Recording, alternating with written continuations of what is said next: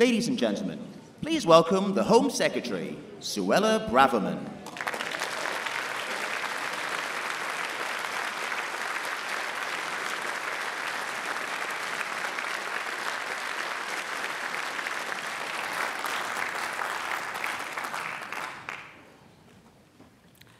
It's such a privilege to be here.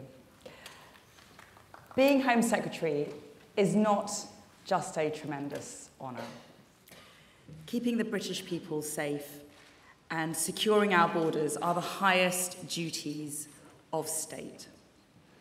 Our Prime Minister understands those duties, and so do I. We stand for the law-abiding majority of Britons.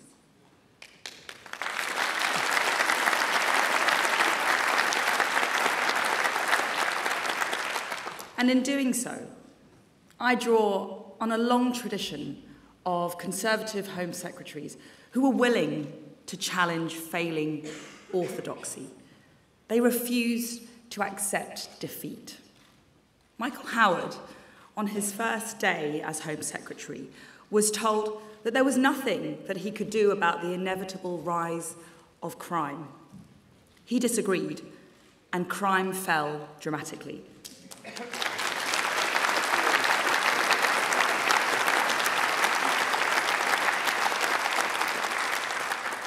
They said that Theresa May couldn't deport Abu Qatada, the Islamist extremist, but, and despite setbacks along the way, she made it happen.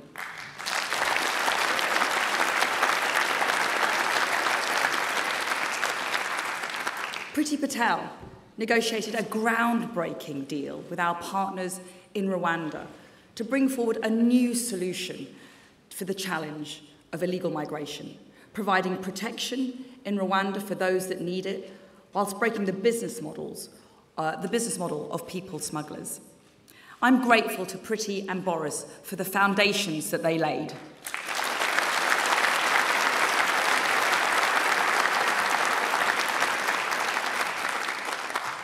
Serious violent crime has fallen, as has overall crime, excluding fraud and online theft. And we are well on the way to 20,000 additional police officers.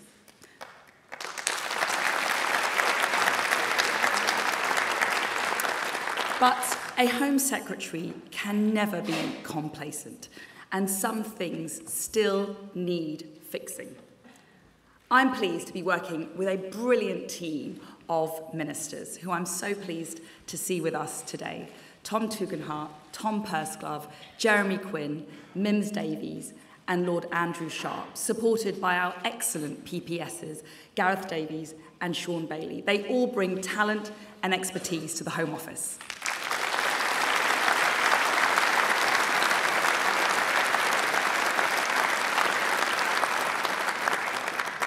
Now, the Prime Minister and I want to see homicide, serious violence, and neighbourhood crime fall by 20%.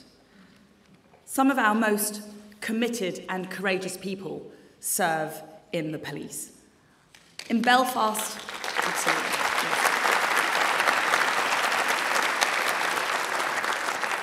In Belfast last week, I joined police leaders to pay tribute to those officers who have died in action. Their ultimate sacrifice is one for which we owe a huge debt of gratitude.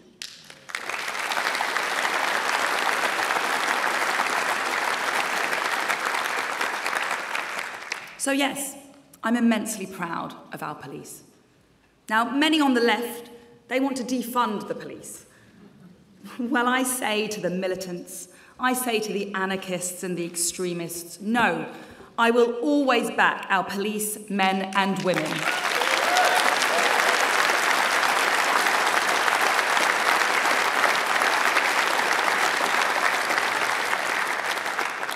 That's what being on the side of the law-abiding majority means. But we also need to be frank when things go wrong. Some police officers have fallen devastatingly short of the standards expected. We need to get back to common sense policing, empowering the police to tackle the issues facing the public, not policing pronouns on Twitter or non-crime.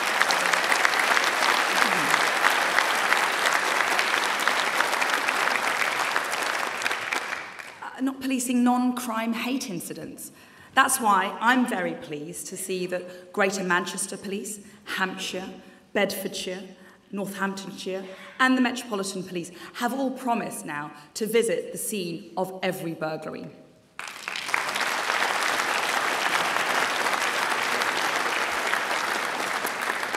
But the law-abiding majority expect every force to investigate every neighbourhood crime, and so do I.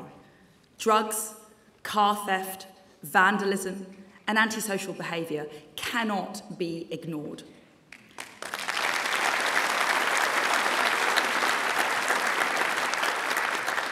Perhaps the most unsettling and unspeakable crime of all is rape. Now, as an MP and as the Attorney General, I've already seen firsthand how the system needs to do better. I can't change things overnight, but I will not accept the status quo.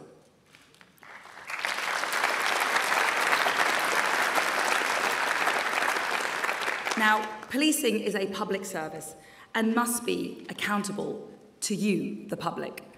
That's why it's right that we publish league tables that show how well every force in England and Wales is doing in their fight against crime. You all have the right to know, and greater transparency will drive up standards. Now, the modern world inevitably brings new challenges. Our National Security Bill will ensure that law enforcement and intelligence agencies have the tools that they need to stay ahead of the country's ever more sophisticated adversaries. Yet everything starts from getting the basics right. We need common sense policing, unashamedly, unapologetically, on the side of the law-abiding majority.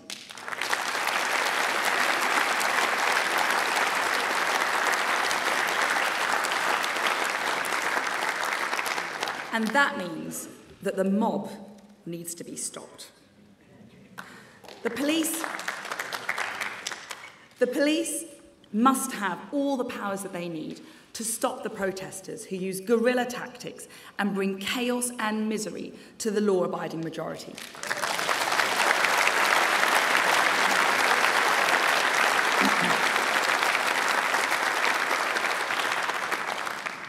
It's not a human right to vandalise property. It's not my freedom of expression to protest violently. No, you can't just start a riot or glue yourself to the roads and get away with it.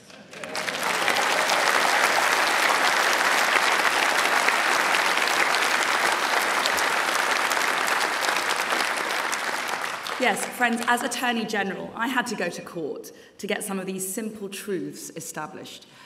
The judges agreed with me last week in the Court of Appeal in the Colston statue case.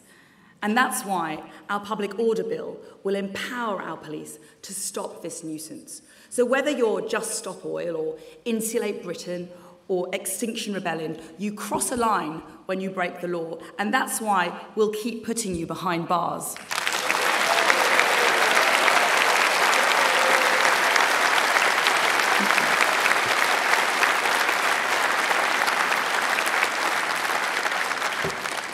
Now, it's very easy to say that the culture wars are a distraction. But make no mistake, the left are attacking our profound, elemental values, wanting to replace them with the poison of identity politics.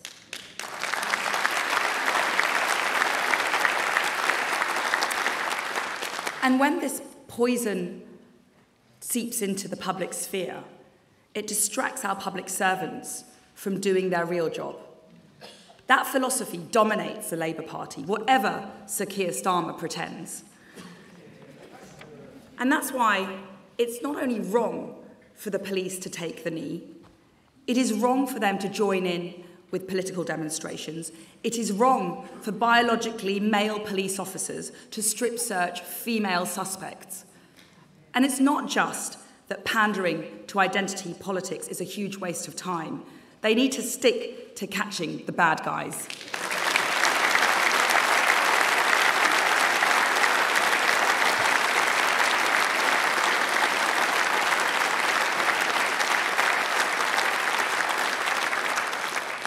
Now, those who dismiss political correctness as a conservative obsession, I say this.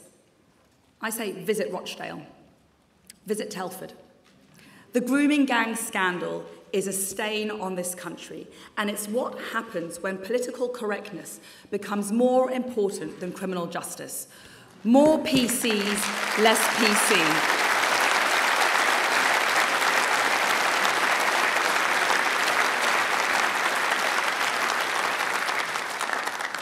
Now, my other mission is to control our borders.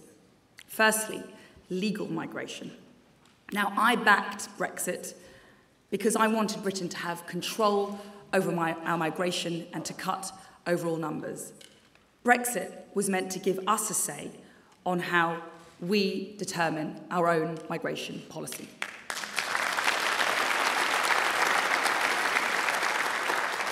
We should use our newfound control to deliver the kind of migration that grows our economy.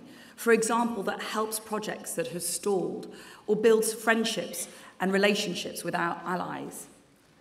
But the truth is, parts of our system aren't delivering. We need to end the abuse of the rules, and we need to cut down on those numbers that aren't meeting the needs of our economy.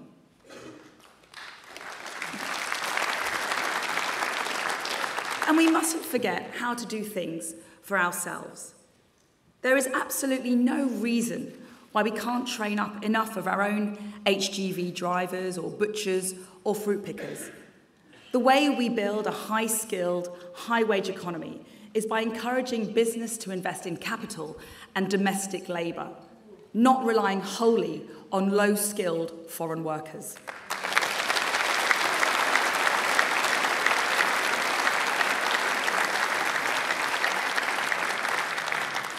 Now, this just isn't just about policy or economics for me. It's intensely personal.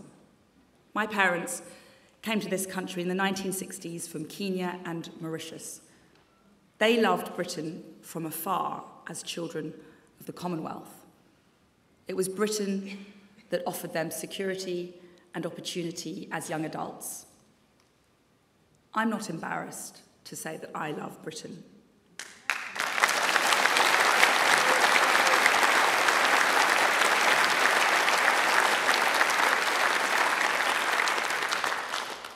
No Conservative is. It's not racist for anyone, ethnic minority or otherwise, to want to control our borders. It's not bigoted to say that we have too many asylum seekers who are abusing the system. It's not xenophobic to say that mass and rapid migration places pressure on housing, public services, and community relations. I reject the left's argument that it is hypocritical for someone from an ethnic minority to tell these truths.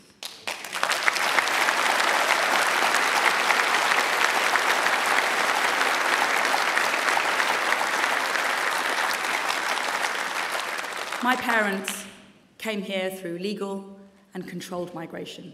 They spoke the language. They threw themselves into the community. They embraced British values.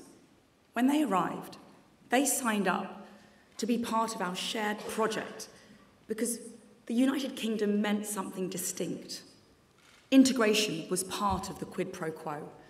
Now, that didn't mean abandoning their heritage, but it did mean adopting British identity, an identity of which we should all be proud.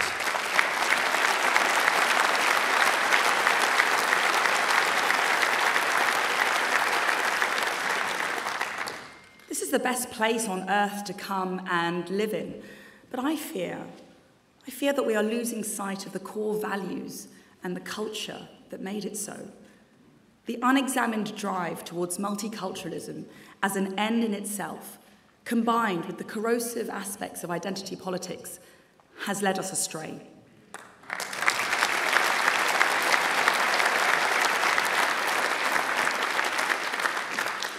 I saw this when I went to Leicester recently, a melting pot of cultures and a beacon of religious harmony. But even there, riots and civil disorder have taken place because of failures to integrate large numbers of newcomers.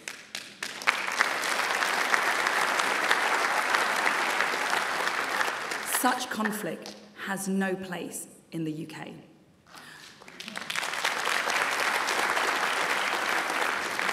Or when we look at the Prevent scheme, we see how cultural tensions within communities are not being handled well enough. The murderer of our much missed dear friend, Sir David Amess, had been referred to Prevent, but it couldn't stop him. We cannot, as a people, be cowed into fear by vocal minorities who attempt to undermine our common sense instincts. And as Home Secretary, I will make sure that Prevent is fit for purpose. The law-abiding majority deserve nothing less.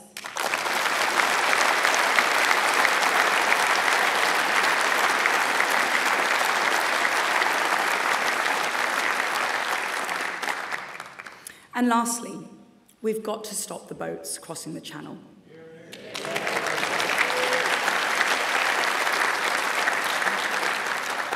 This has gone on for far too long.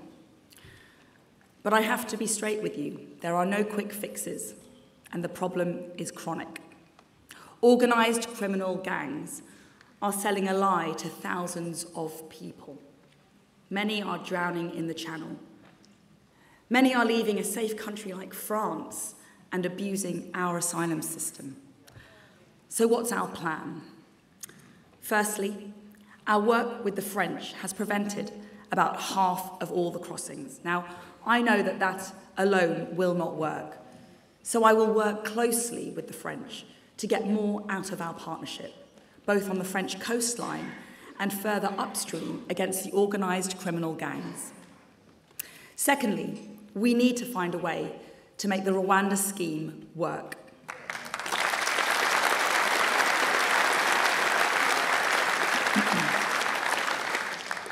Thirdly, we need to do more to get asylum seekers out of hotels, currently costing the British taxpayer £5 million a day.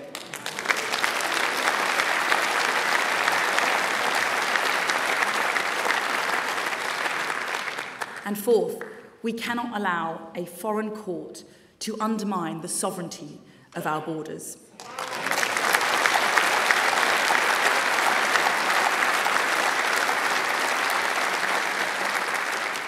For a few months ago, the European Court of Human Rights in Strasbourg did just that. By a closed process with an unnamed judge and without any representation by the UK, a European court overrode our Supreme Court. And as a result, our first flight to Rwanda was grounded. We need to take back control.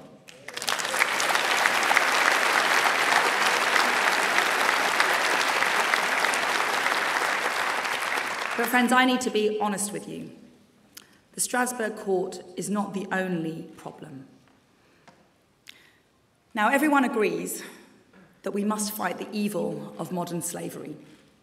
I'm immensely proud of this country's global leadership in protecting genuine victims. But the hard truth is that our modern slavery laws are being abused by people gaming the system. We've seen a 450% increase in modern slavery claims since 2014. Today, the largest group of small boats migrants are from Albania, a safe country. Many of them claim to be trafficked as modern slaves. That's despite them having paid thousands of pounds to come here or having willingly taken a dangerous journey on the Channel. The truth is that many of them are not modern slaves, and their claims of being trafficked are lies. And it's not just illegal migrants.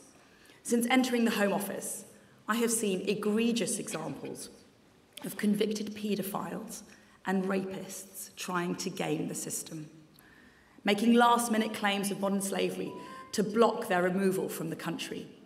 Some have even gone on to commit further crimes in the interim.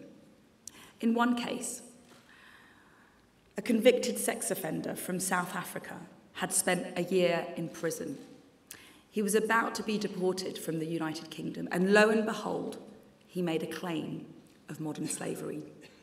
Our removal was stalled, and in this time, he went on to commit a further rape. He's now behind bars, but when he's released, well, it's all so terribly predictable. In another case, a paedophile from Pakistan received 10 years in prison, but at the end of his prison sentence, he put in a spurious claim to be a modern slave. And even when he got through that process, he made a second claim, which blocked his removal. We simply cannot go on like this.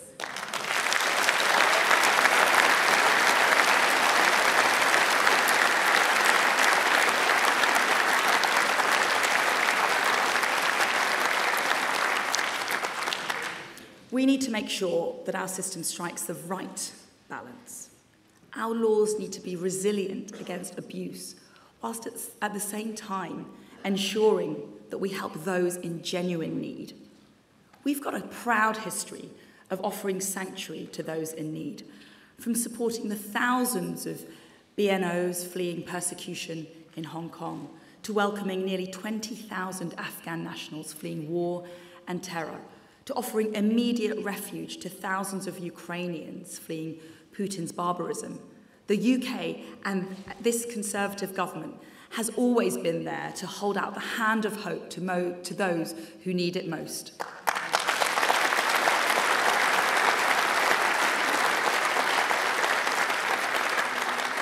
But the law simply isn't working. It isn't working in the interests of the British people or people who need our help the most. Our laws are being abused. Abused by people smugglers and criminals peddling false promises. Abused by people making multiple, meritless, and last-minute claims. Abused by tactics from specialist, small boat-chasing law firms. This cannot continue.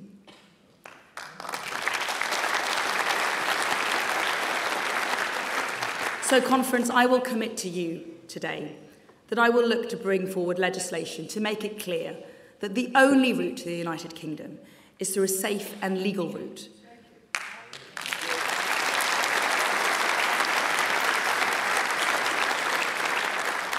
And that's so that we can help support those who need our help the most, including women and girls. So if you deliberately enter the United Kingdom illegally from a safe country, you should be swiftly returned to your home country or relocated to Rwanda.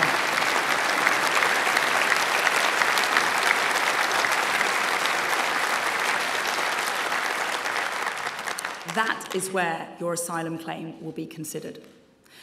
UK policy on illegal migration should not be derailed by abuse of our modern slavery laws, Labour's Human Rights Act, or orders of the Strasbourg Court. And we will always, of course, work within the bounds of international law, but we cannot allow this abuse of our system to continue. And of course, at the same time, we need to stamp out illegal working practices. We already have some of the toughest penalties for those not playing by our rules, but we will redouble our efforts to go after them. But I need to be straight with you, Conference. This will not be easy. I cannot promise you a solution immediately. We've all heard pledges and promises, but this problem is complex and entrenched, and there are many forces working against us. The Labour Party will try to stop this. The Lib Dem will go bananas.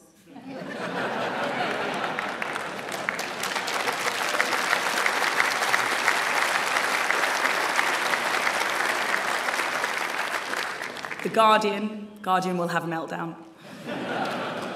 As for the lawyers, don't get me started on the lawyers. And I'm a recovering lawyer. But what I can pledge to you is my total and undeniable and unfettered and unconditional commitment to doing whatever it takes. And despite those obstacles, I won't give up on you, and I won't give up on the British people.